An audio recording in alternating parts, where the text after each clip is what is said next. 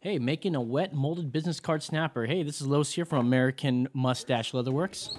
Let's get started. First, you're going to want to cut out a piece of leather, a lot bigger than what you're going to need.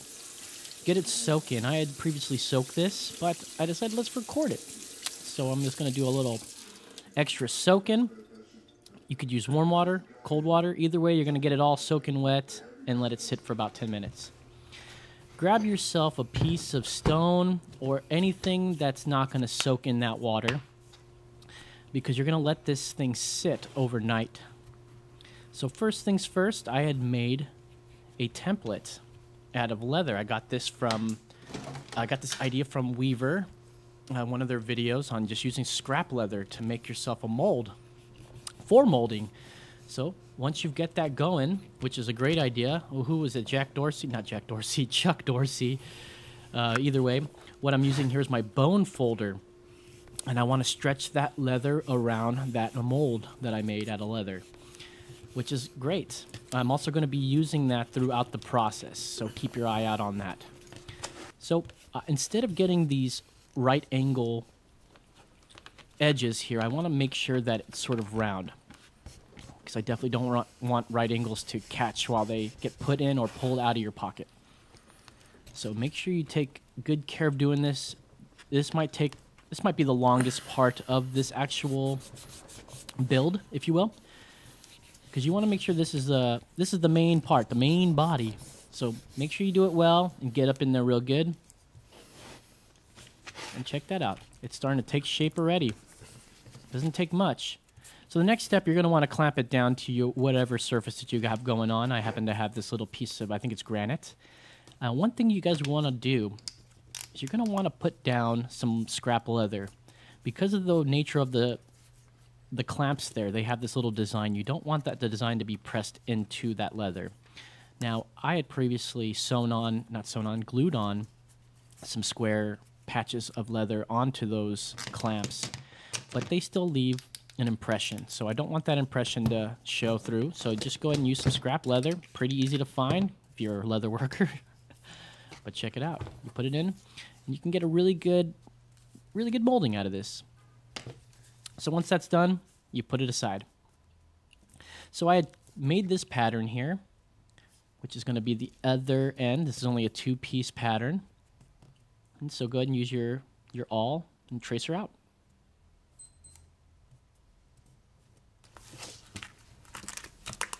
We're going to do some cutting here in a second. So one good thing to do is get yourself a nice sharp blade. These were pretty cheap. Got 100 of them for about $5. Nice.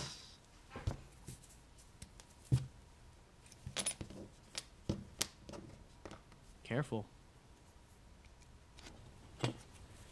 All right, get yourself your non-slide ruler there. It's got some cork on the other side. Give it a good cut. Nice. Cool, man. It's been the next day. We're here again. You do your 9 to 5 and you come home and it's your 5 to 10, right? Because you got no life. All right, so check it out.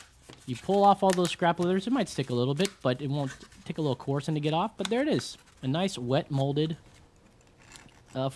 main body part. So we're going to make a little slot to pull the cards out. I'm using my bar tool. I used to be a bartender, so I got plenty of those. So I started cutting it out and said, hey, man, I need to use my punch. So I grabbed my punches. These are great. And punch it. So if you see, I'm using that mold because it's going to be very difficult to work around this thing because it's got a hump in it. So this thing is going to be used like crazy in this project. However, it's not good to try to stamp on it. I didn't show the stamping process because I ruined this project a bit just by stamping it incorrectly, and you get the edges of the stamp on there, and it doesn't look the best. But we're going to mosey on through and get this going. So we're going to cut this top section off, just the edge of it, so that it leaves an opening for our little snap wallet here. Careful. There you go. Sweet. So let's go ahead and start dyeing it. The first prototype I made of this, I had slapped this all together, all natural veg, and I decided to dye it after. And one thing I came across was I wanted to get the inside of it painted as well, and when I tried to paint it, I couldn't get my dauber all the way inside. So go ahead and get that thing dyed first. Throw your neat's foot oil down first. It'll take the dye a lot better, make it a little bit more richer, I believe. You can also put the neat's foot on after, but I seem to like this a lot better beforehand.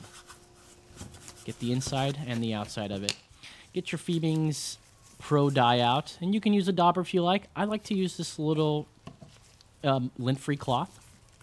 Just works out better for me. I like it. You'll find your way. First, I'm going to do the inside of that main flap.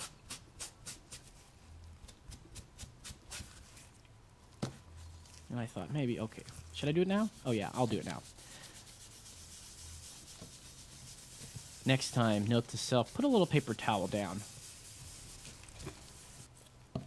You learn a lot as you do these kind of things. I haven't been doing this very long, so I find that I'm learning a lot from every single process. As you see, I put down a piece of leather because I didn't want it to get to the other side. So I put 2 coats of Pro Dye on. And now I'm going to throw on a little bit of Resolene. This will make it super shiny. Now, my next one I'm going to make for this customer, I'm definitely not going to put the Resolene on there. It darkened it up quite a bit, and it's not as soft as you would just put on some saddle soap or minx oil or anything like that. So, next one I'm going to do, no Resolene. But this still makes a beautiful shine, and it really looks still professional this way. So, it's really your preference. Next thing, go ahead and cut it out. Now I left a little extra space, bigger than the back flap, because we want to cut that out and we don't want it to be too small. We're just trying to save ourselves from any anger later. So cut out enough.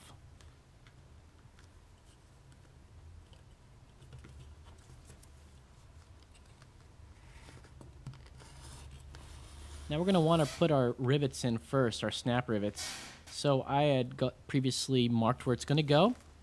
And I used my cheap revolving punch there. I had to put an extra piece of leather under there because it helps make that hole even and perfect in one shot. And use your little anvil to set it, and biggity bam, it's on there. How about it? Mark where these are going to meet so you don't put too much glue. And apply your glue. I'm using Barge here.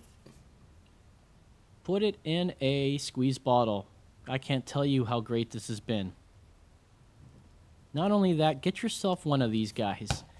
These, I forget what they're called, but I like to call it a glue spreader. It's got silicone on one side and it's plastic on the other. The silicone side is great. It'll just roll right off it once it dries. This is pretty easy to remove off of that tip as well. So once you've applied glue on both sides, carefully slap them together.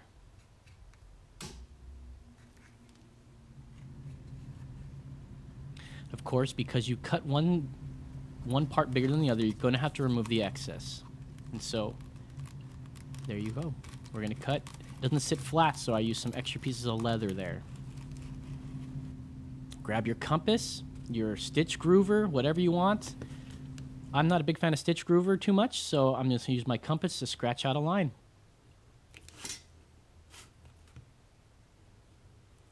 Next step, I'm going to go get my chisels. There they are. These are cheap. I think they're $20 chisels on Amazon. I can't tell you. These have been great chisels. You know, you think they'd be bad because they're 20 bucks. I gave them a shot. They had bad reviews, but they're great. And look, if they stick, get your bone folder. Boom. It gets pulled right out. I gave these a 5-star because they were good. But I've only had them maybe a month, so we'll see if they last the test of time. They definitely made it through this project. All right, here we go, the tedious step of saddle stitching. Now, I'm not showing too much of this process. This is the sort of the in-the-hands version without the pony. I've seen lots of YouTubers use this process. It's great. It's not the best-looking stitch, in my opinion, but it is a nice, easy stitch that you can do in the hands. It gets done, you can do a lot of stitches in just a minute with that. So, fast forward to the ending of this stitch, where we're going to pull it out, and we're going to melt the ends. Boom. All right, get some sandpaper, and we're going to make those edges nice and flat. And we're going to round off that little part right there. So it's easy just to kind of cut it at a diagonal and then run it through some sandpaper. Grab your edger from Tandy. There it is. That's a number 2, if I'm not mistaken. It's not the keen edge, though. The keen edge will be used. I don't think I showed it, though, but it is used for the inside of that slot, which is perfect. This is my burnishing gum, Taconol, I believe it's called, pronounced. Little dab will do you on this stuff. Trust me. Now, if I didn't put that Resin on there and you got a little too much on the leather, it might soak into that leather. So be careful. In this case, I wasn't too concerned because Resin was on there and it was sort of a protective coating. I think in the next clip you'll see that I put a little on the stitches there and I wasn't concerned one bit. As you can see, here's a close-up. Grab a little, dab it. Dab, dab, dab, dab, dab, dab. And then rub it in. You see, I get a little on the leather there, but I'm not concerned because it's got the Resin on there, which I can easily wipe that off later. If I did get that on there and there was no Resin, I would immediately get my cloth to wipe it off because I don't want that to stain. So here's my wood slicker. Now, you notice I use that top part, the flatter or the nice longer edge. Excuse me,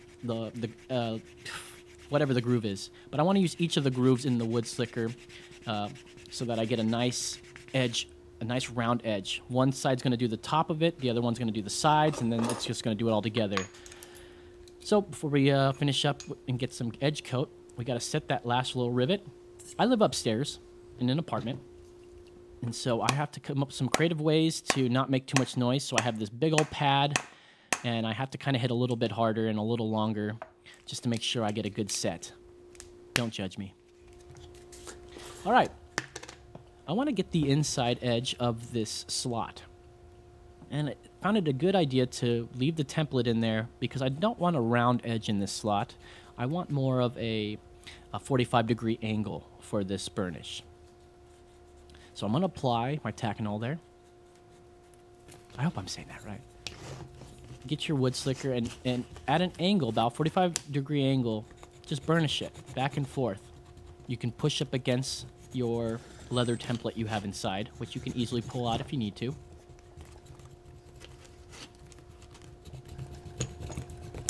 And then we're going to do 3 of these processes. We're going to do 3 edge coats.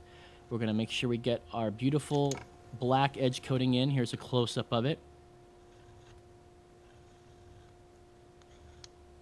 Now, you don't have to put thick layers on there because you're going to do this 3 times.